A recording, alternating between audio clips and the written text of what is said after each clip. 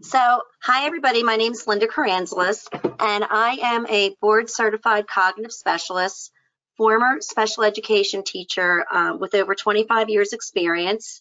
And I'm here today to talk to you about communicating with your child's teacher. I want to share with you that I'm going to give you both perspectives as a professional and also as a person, an adult with ADHD, growing up with ADHD, and also a nonverbal learning disorder. Many people haven't heard of a nonverbal learning disorder, but it means you're highly verbal. It's just a terrible name, and you don't pick up like a lot of cues. But and I'll talk about that a little bit during the presentation. So you can, if you want to learn more about me, you can go to my website, advantageslearningcenter.com. That's with 2 D's because it is an advantage.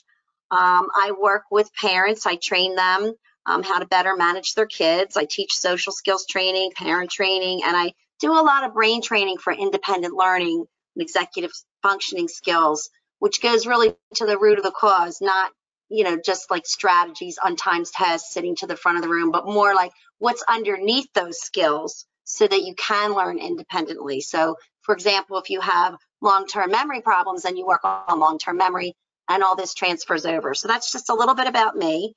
So this is our part 1, communicating with your child's teacher.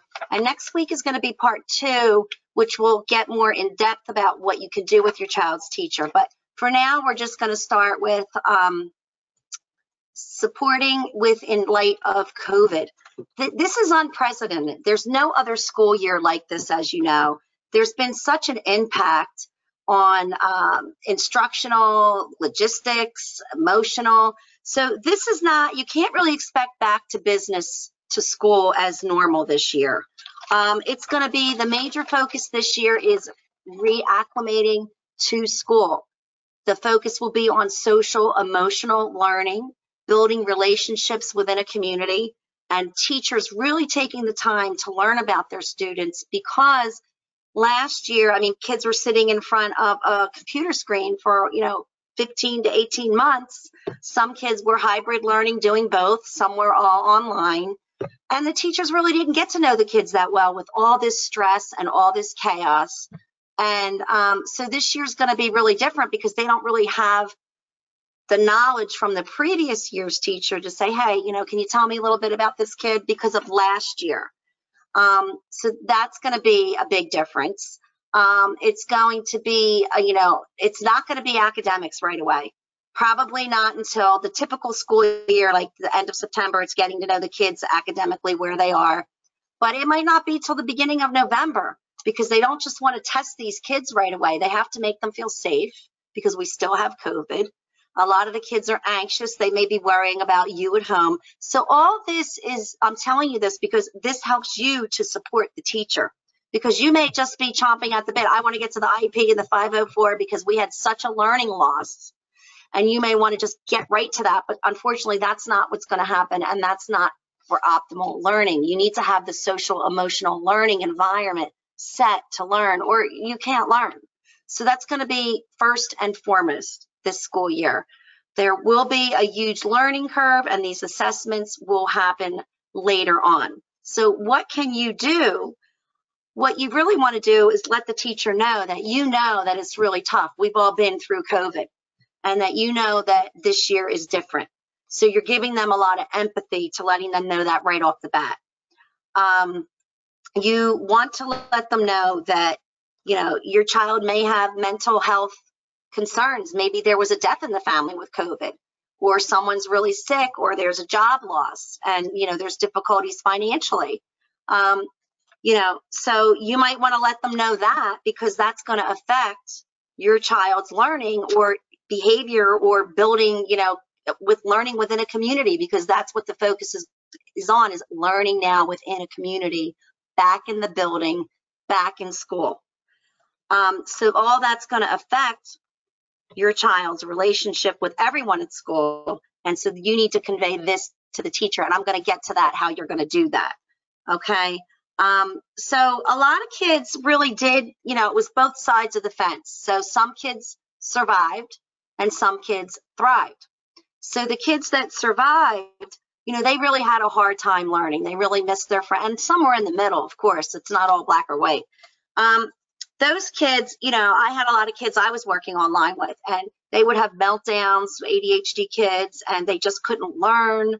They really needed to be in the classroom, especially with everybody at home under one roof. So these kids are kind of wanting to go back, and they want to see their friends, but it's still going to be an adjustment because of the structure, because of routine, time management. All that was out the window at home with everybody under one roof. So that, I would say, is for the kids that were surviving, are maybe looking a little bit more forward to going back, but they're still nervous. All kids are still nervous because it's just kind of like, I know teachers that have been teaching for 30 years and they're still nervous on the first day of school. You want everything to go right. So kids have kind of forgotten how to be students. And you want to let the teacher know all of this, that you are on the same page with them and you know what it's like to be in their shoes. A lot of teachers, parents, this was a real eye opener for them as well. I'm going a little bit ahead. Let me go back to the kids that thrived. I'm getting a little ahead of myself. So the kids that thrived, they're the kids that may be nervous to go back because these kids may have been bullied and they were getting a reprieve from all the bullying and the social emotional stuff that they had to face every day.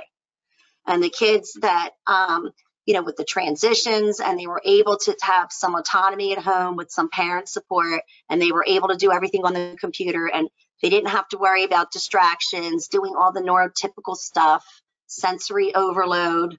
So these kids thrived at home, and a lot of them don't want to go back. They're nervous too. Or some kids, it just wasn't plain easier at home. Things were a lot easier. There maybe wasn't that much teaching going on with all the stress, and they really don't want to go back. So you have a range and a continuum of where the kids are coming from. And some of the kids did so well that many of you might be on here doing some homeschooling also with some part-time teachers that maybe you've hired. That's been an option too, because a lot of the kids and parents realize how well they did at home. So regardless, that's where they are. And I think all kids, what I saw was they felt less stigmatized, that they didn't have to conform to neurotypical standards and they could kind of just be more of themselves, even if learning at home was hard. So I would say be patient. If there's anything you can do to help them, let them know, hand sanitizers, tissues, if they need any help with preparation, anything that you can do, following up with your structure at home and letting them know that you are doing your part at home. I always said to the teachers, I'll believe half of what I hear about home if you believe half of what, vice versa, what you hear about school, because you really, you just really don't know. And you both need to be partners in this. They're in charge of the IEP, which is a big responsibility. And so parents also need to do their part. I'm giving you both sides of the fence. So I'm going to go now. So you need to, of course, they need to know about your child and you're going to convey that, but you need to know the profile of the teacher, because the more you know about the teacher, the better your child is going to do in school. What are their beliefs? Do they believe in ADHD? Unfortunately, in this day and age, many teachers do not. They may only understand if they themselves have ADHD, or they have kids that have ADHD, or they have family members that have ADHD. And of course, there's some that don't have the personal background, but they know about ADHD. So you're going to have to, you probably already know that now that you're a couple weeks in. So what are their beliefs? You need to know what you're up against, so how you're going to manage that. Do they have the knowledge? They may believe in ADHD, but maybe they don't have all the knowledge about it, but they just know because it's a buzzword and they know what they need to do. But maybe they don't have all the knowledge how to help your child, even though they know about ADHD. Maybe they don't know exactly what to do to help your child in the way that you know they would benefit from. You could get a burned out teacher. This might be the last year and they've had it with COVID, and they might just be looking to get through the year to retire. Okay, you need to know, figure that out somehow. It's usually general knowledge, so that you're going to have to provide more scaffolding at home. Okay, do the teachers have not just the knowledge, the book knowledge, but have they had also like some kind of hands-on training or somebody coming into the school? to teach them other than what they've learned on their own initiative. If not, then you can talk to and see if you can get somebody to come into the school. And Chad has a lot of great resources that you can share with the teacher. So you kind of need to know who your teacher is. Just like every year, you need to know, do they do tests from the book, or is it everything from the notes? Do they do spelling reviews before the spelling test at the end of the week? And if they do, that means that maybe you can emphasize other things at home, get them other classes that your child may need help in. So you really need to know what kind of like how they operate. That way you can help your child be successful. Even if you feel your child isn't getting right away the needs from the IEP or the 504 plan, you may already feel like that now. I encourage you, because it's a different school year, to kind of wait and again, have the empathy and let them get through what they have to get through with the assessments. And next week, we're going to talk more about the education piece. So don't just go to the child study team yet or talk to somebody. Hang in there for a little bit longer. So this is something that I created, that if you email me, I can send you a link online. And this is a profile. I see that there's a typo here, so I have to fix that for neurodivergent. So I will fix that. But just like, you need to know the teacher's profile, is that they need to know about your child. And so it doesn't really matter what grade your child's in, because even if they're in like high school, these teachers may be just teaching the content area, and they have so many kids on their roster that this will really help them out to remember, because there's a lot of things to remember when you have a lot of students. So you can put their picture up there, because that really helps them stand out to the teacher. You can, I put in this paragraph here, you want to be positive in this paragraph. You want to give like maybe what your vision is for your child, what you expect, or, like I have here that, Johnny can be a quirky kid, but he gets along with his classmates and teachers. It's important that they take medication.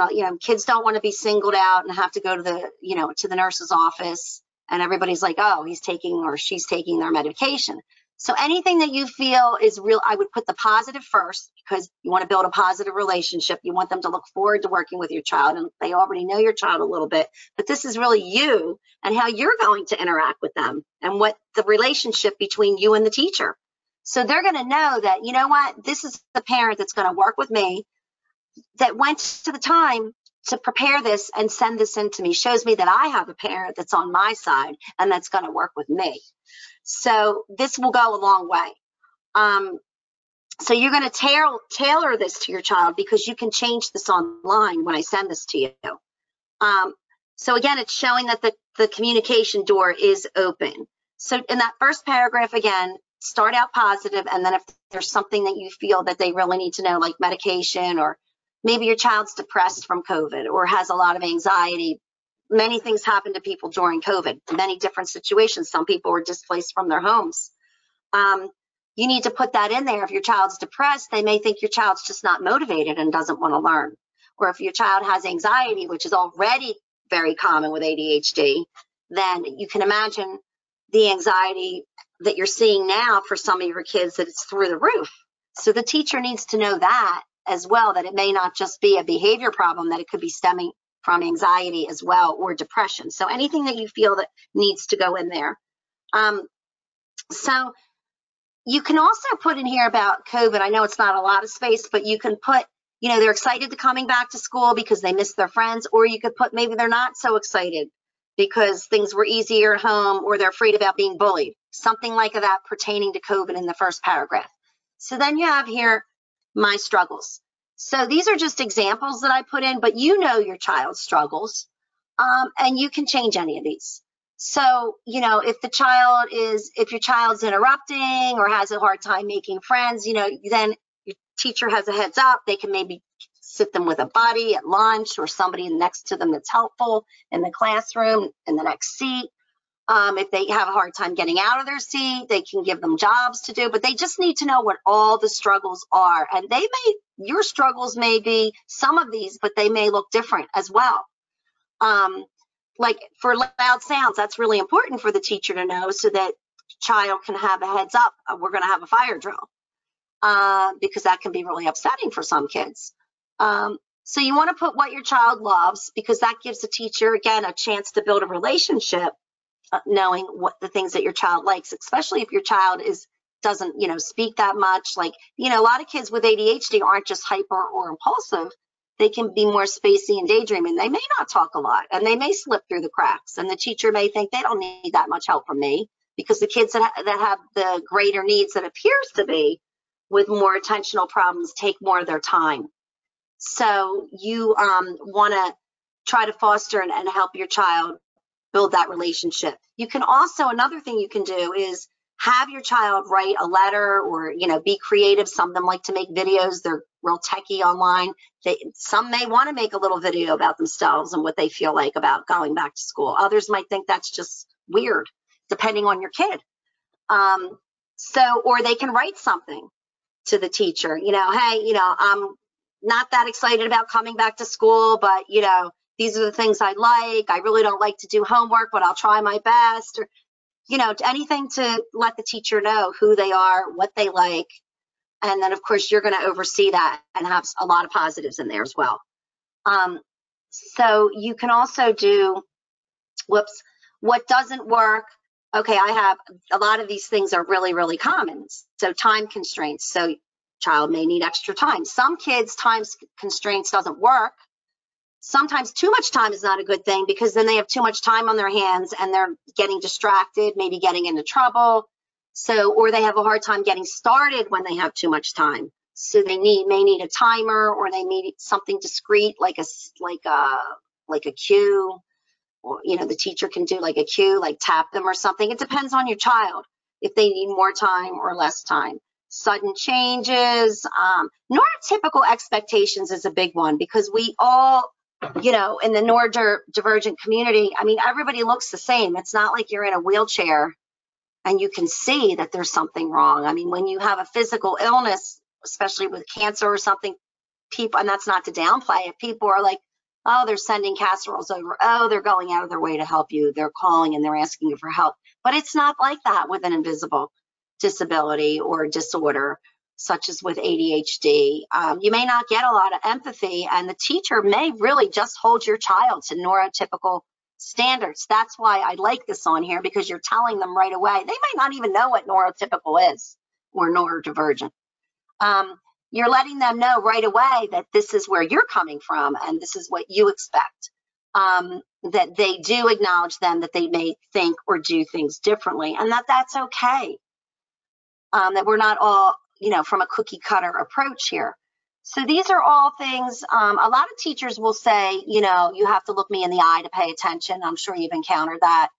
And that doesn't mean that you're not listening. A lot of kids, they can be doodling, they can be, looking out the window, and some, of course, aren't, but many do pay attention that way. So it's not always eye contact is the best way to show that you're listening. So that would be a neurotypical standard to me, that if the teacher didn't allow that, someone to doodle. So you're going to learn all these things about the teacher.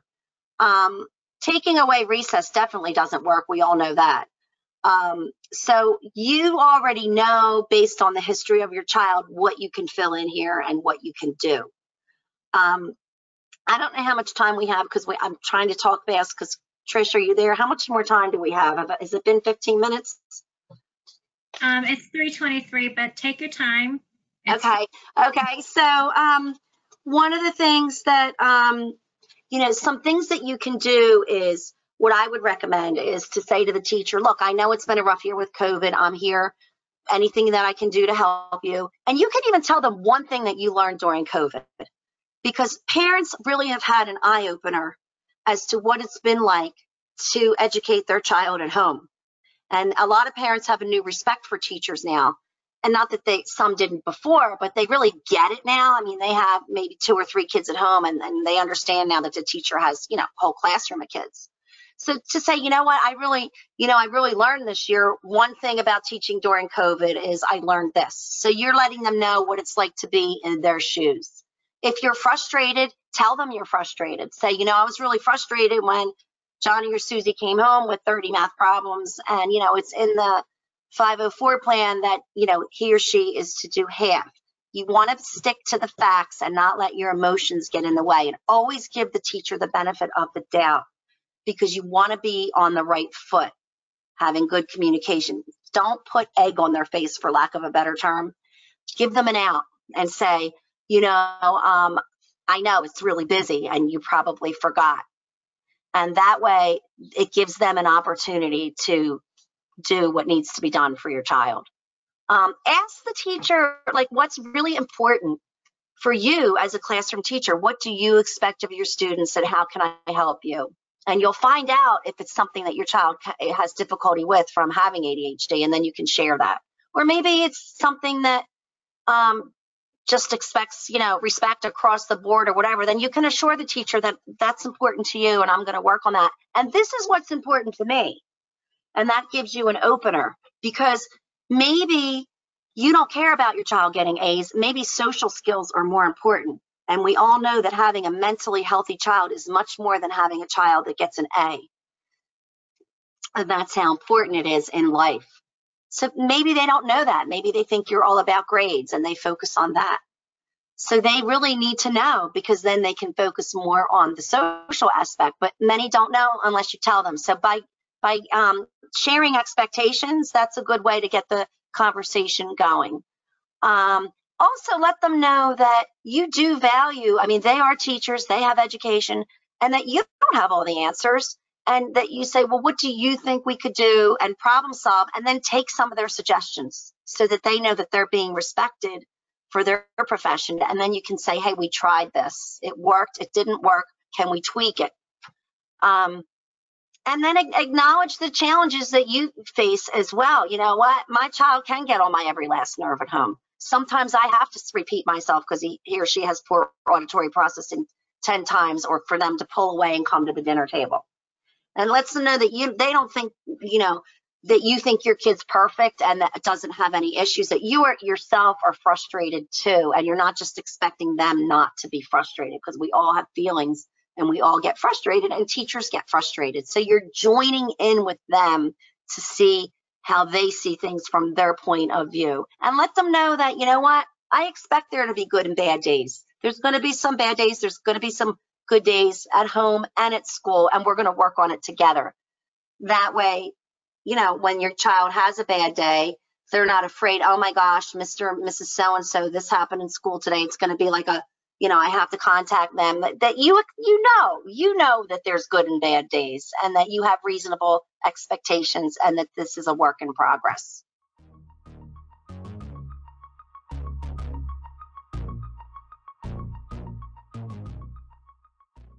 How do we learn more about the teacher and their beliefs? You're going to have to pay attention to their language too, to see what their beliefs are. If they say to you, I mean, you're going to be like a detective. Well, if she would just pay attention. Well, hello. You don't want to tell a kid with ADHD, just pay attention or just focus. You're going to know by the way they speak. You're going to observe by the way that they speak. So that's a clue. You're going to see if they're rigid or if they're inflexible. Their behavior is going to tell you. So, and then that's going to let you know, you're going to have to try to communicate with that teacher and see if you can meet, you know, educate them, and if they're going to work with you. And, you know, let them know, and you get more bees with honey. Let them send in hand lotion, send them in cookies, stuff that they can use throughout the day that knows that it came from you and that you care, and that believe it or not, that's going to help them be more empathetic and work with you and your child. But try not to listen to other people's beliefs throughout, parents, because, you know, there could be one teacher, I've had this happen, one teacher could not have her child in this teacher's room, and another one couldn't in another teacher's room, and they switched, and those teachers were exactly what they needed for those kids. So try not to be tainted by anybody else's opinions, because we all have different personalities, and what works for one teacher's style may not work.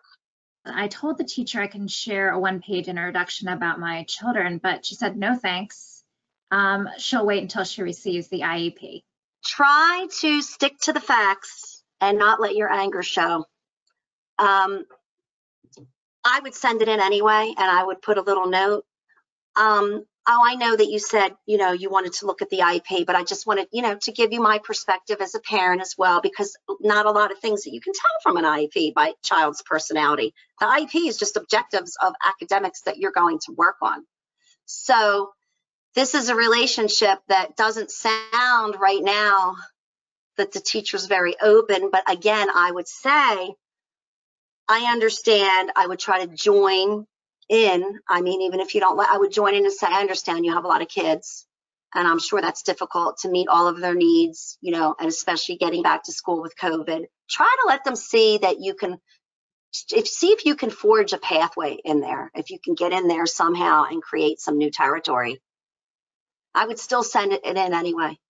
I love this handout. Do we send this after a few months of hanging in there, or right now as school is starting? I would send it right now, because everything right now is social, emotional, building relationships, reacclimation. These kids are scared. They're building, they're trying to get the kids to feel safe, getting used to be back in school, and your kids' anxiety may be up. I would send this in right now, because next week we're going to talk about how you're going to address the academics and really getting things to gel in the school year, and that we could talk about next week. My child was recently diagnosed with ADHD, and I'm not sure what he needs to perform at school. She says, what tips to give them to help him?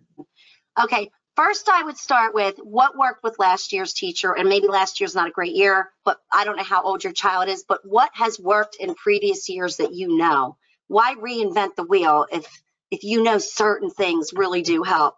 I would share that, and I would put that in here in this piece of paper here, what works. And you can also share what works for you. I had this one parent, child would get really upset. Her child would get frustrated really easily at home, and would want to just start acting out a little bit, like huffing and puffing, and not throwing things, but really not I can't say that it was physical, and huffing and puffing wasn't the word, just upset, having like a meltdown, not wanting to quit.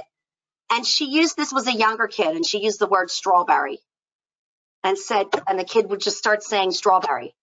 It's one of those strawberry moments. That's what worked for her kid.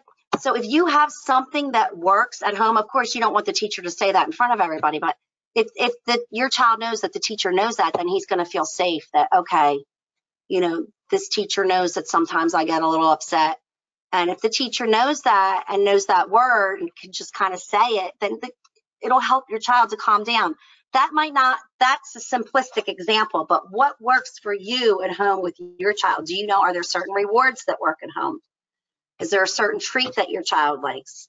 Is there something that if your child does at school that you can say, and I don't know what it is, if it's going to be academics or behavior for you, that you can reinforce at home through school. But what that works, because you know your child better than anybody else.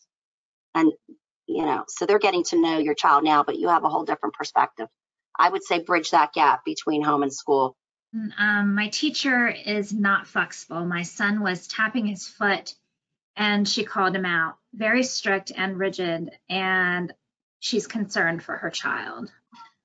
Well, first of all, that's just plain wrong, in my opinion. Well, it is wrong. It's not my opinion. It's wrong. So you need to, you know what you can do? You can talk to the teacher or email, and you can say, obviously, this teacher doesn't know a lot about ADHD. Again, you want to be positive. It's the beginning of the school year. Maybe send some fidgets in. You can order them on Amazon and just say, and I don't know if the teacher told the parent this directly or the child just came home and said it, but whatever, just say, my child has a hard time fidgeting. You can put it on this paper. And sometimes it can be distracting to others. Sometimes ADHD kids really are distracting to others, and it bothers the other students and they can't focus. So I don't know exactly what transpired. We weren't there. Again, we want to give the benefit of the doubt and maybe go in with some of these fidgets and just say, hey, can you try this? And maybe give an article about fidgets or something. And if the teacher is inflexible and doesn't want to work with you at that point, then you might have to get the guidance counselor involved. But please, I would not do that right away. I would try to do everything on your own, because once it gets to that point with the child study team and the principals, it gets harder. You really want to try to work this out with the teacher. And just to further elaborate, she says she claims she called out the entire class, and that she also requested an accommodation to bring a carpet pad, and the principal and teacher didn't appear supportive of her child in the email back to her. I would say she has to meet with the teacher and the principal then at this, and not, because that's really hard to communicate. It was in an email. If it's, you really need to talk. Emails do not solve everything. I think you need to talk, at least make a phone call. How much should I expect from a high school teacher? Some teachers really not seem to be believing about the mental health needs. Well, I would contact the school, because I think it's called CARES. You might be familiar with this. There is federal funding for mental health issues since COVID now. And they're supposed to have more resources and more money. Is there any counseling available or anything? The guidance counselor, has she gone to the guidance counselor? Because there's a lot of mental health issues this year, and there are anyway, but then on top of COVID, there is more money there. How do we know how much we can expect from the school? How much can they realistically do, so I know how far to encourage progress? This is academics, I would assume? I'm assuming you have an IEP. Well, I think everything has to be spelled out in the IEP, exactly what the goals are, and you have to agree to that. But you do need help outside of school. I mean, unfortunately, ADHD is very expensive when you have these issues, because they can't meet all the needs. So you're going to have to gauge it and see, does what's going on in school, are they learning? I mean, unfortunately, there's been a huge learning loss with COVID, and these kids, a lot of kids have already just got the short end of the stick, because they've already struggled, and now on top of that with COVID. So you may need to go out and get some extra help, because the school can't always provide everything that you may need. My son's teacher asked us to wait a few months before letting her know what works with our son. She wants to get to know him first. Is this normal? Meaning, is this normal for a teacher to respond like this? Sometimes, a teacher can respond like that, because there are kids that are fine during the school day, and I don't know, some here may have that, and they go home and explode with ADHD because they've held it in all day. And it may look to the teacher like they're just fine. Or it could be your kid's exploding in school and not exploding, but just having a really hard time adjusting, and then coming home and being okay. So I get that that's what is this teacher saying. Again, I would let the teacher do that. I would still send this in. Thought this could be, may be helpful, but that she may want to get her own impression first, and it may not be accurate as well. I mean, home and school are two different locations, but let's start out there and then try to, see what she comes up with, and then you can give your feedback. How long does the teacher want? I would say a reasonable amount of time, not a few weeks. The next question is, and I know this is, we've had this question before, and it's a complicated answer. But for those that are new to ADHD and maybe their child has just been recently diagnosed, can you provide a very brief explanation as to what an IEP and maybe a Section 504 plan is? Sure. Yeah. An IEP is a plan, and it varies in different states what they call them. But your child has been diagnosed, been assessed by the child study team, and determined to have a learning disability. ADHD is not truly a learning disability. It's a little hairy, because it can be considered a developmental disability as well in the medical world, but it doesn't mean that it's a learning disability. And if your child is not struggling, if you're working so hard with your child every day after school and they don't see the struggle, they may not want to evaluate your child so that you can get the IEP. And that, I'm going a little bit off, but it is a little complicated. So sometimes you may have to stop helping so that no parent wants to do that.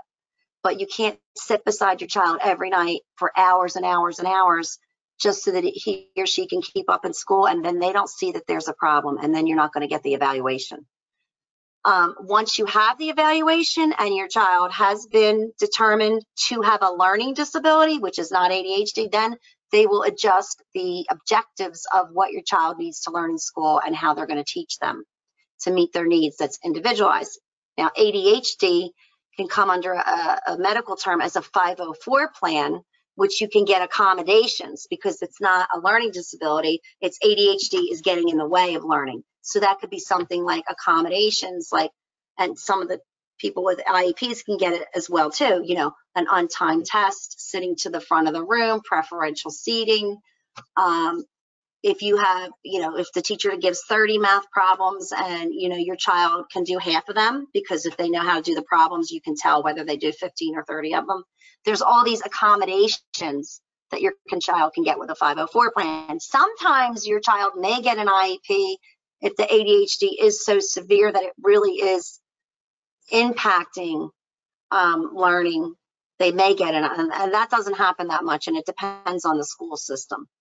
So that's really what an IEP is. It's a plan, it's an assessment, the learning, they look at all the learning and they compare the standards to where your child should be. Like maybe your child's on in 5th grade, but they're on a 3rd grade reading level. So all the testing would determine where they are academically and socially, and then they would set up the IEP to have interventions to meet your child where they are. Somebody who does have a Section 504 plan asks, they have an 11-year-old son who struggles and gets very frustrated with having to do homework after school. 504 plan. Should this parent ask the teacher to allow him to not do homework? That, you know, what happens here, and I feel very strongly about this, is, you know, mental health is very important. Your child cannot be doing homework, coming home from school and up till midnight doing homework. That's no quality of life. You're going to get depression and anxiety, and then pretty soon you could be on medication for that. So I would not say no homework, but I would say definitely reduced. And I don't know if your child's on medication, if that has to be adjusted. You know, there's problems with staying up at night and all that, but maybe they need a little baby dose of medication to get through the homework. They call it a baby dose. You can ask your doctor, but definitely if you're reteaching your child, that's a problem. You shouldn't be reteaching your child. It should be homework, reinforcement. If you feel like your child doesn't understand it and it's like they just don't know how to do the reinforcement, which is homework, then that needs to be addressed in school, and that can't be sent home. Then the homework has to be altered to meet them where they are. And it may need to be altered for the homework load, because again, I don't know you, but you can't, and your child's 11, so it's like 10 minutes per grade level. What is that, 5th grade? Maybe no more of an hour of homework. And many of these kids are doing 3, 4, 5. And it's just not okay. So you need to get it reduced. And with the other things that I just said, put that in combination. Should I give the school a few more weeks before I contact them again? I have sent them emails after my kids are seated in the back of the large classroom and couldn't even see the board, even though it's on the IEP for them to sit near the front. I'm confused with what's going on, and the special education teacher said she's confused, and the best support we can provide for the children right now is to make them understand that there is no proper structure yet. However, we will have to take 1 week at a time, 1 day at a time, and there should be no panic or stress as long as you're participating in class and they are in class. Scheduled both of them at the same time to meet with her, even though the daughter needs help in math and the son with dyslexia. Yeah, this is tough because there again, you want to get these academics going, but it sounds like the teacher said, you know, they're not really set up yet with structures. That's what I'm surmising. So it sounds like they're doing all that relationship, social, emotional learning. If that's what the teacher said, that, you know, we really don't have a structure down yet or whatnot. I don't know if it's a new teacher. It's hard because, you know, I would send this paper in, and I would definitely tailor it to what your needs are. It's been a couple weeks. Unfortunately, you're probably going to have to wait academically. It's not ideal, but with what's going on, yeah. And is your child being held accountable? I would want to know, getting grades? Or, you know, is the work suffering? I mean, is there enough work that the work's suffering to warrant this? Or is it truly like, you know, relationship building and emotional and all that? I guess it would depend on what you're seeing academically and how it's being held accountable for. And then you definitely need to be moved to the front of the room. I went outside of the school to have my son evaluated.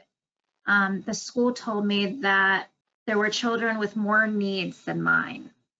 Well, that's just too bad. No. So if you have to have an IEP. I don't even know if you got a diagnosis that you went outside. That evaluation needs to be looked at. You are entitled to an evaluation.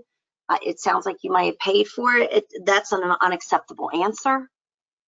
Okay, so you need to talk to the school and find out, you know, where that's coming from, and, you know, are they following the IEP? Are they following the diagnosis? Because that's just not okay, and your child is entitled. You may have to get an advocate. What I would usually recommend is writing a letter. I would try to call first and see where they're coming from, if you can forge that territory together, and try not to be mad, and try to give it a good old try there. And then you may just want to send a registered letter after that, if you're not getting anywhere, to the child study team and have them sign it and get the letter and see if you can get any movement, because a lot of them are afraid of a lawsuit. But that's an unacceptable answer. And make sure that you're really understanding what they're saying when they say that. I think you need to talk face to face.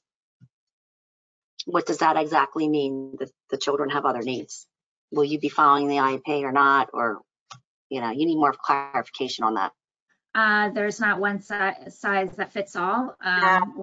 Accommodation might work for one, and one accommodation might not work for another person. Right.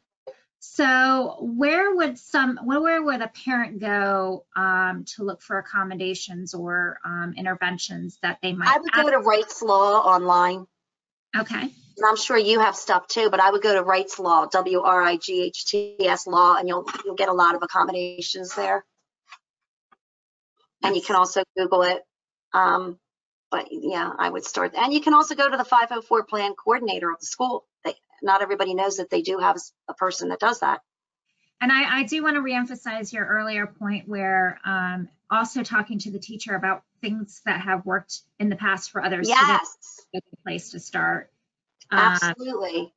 Because they may have tricks up their sleeve that you just don't know. Right. And why, you know, if you already know, why do, you know, just cut to the chase and do it instead of finding out the hard way and figuring things out. Just go. If it's not fixed, what is it? If it's not broken, don't fix it. Or if you know what the patch is. Right. My daughter has been working 7 days a week, late nights, to finish her homework. She is now in 10th grade and in honors class.